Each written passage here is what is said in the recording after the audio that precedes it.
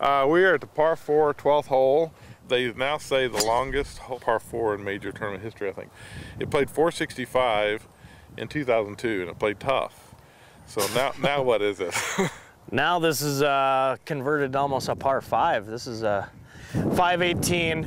This green never really held a 6-iron or 5-iron, and now we'll be coming in with rescue clubs, maybe 3-woods, and long irons. So it's going to be a very difficult hole. This is the meat of the golf course right here.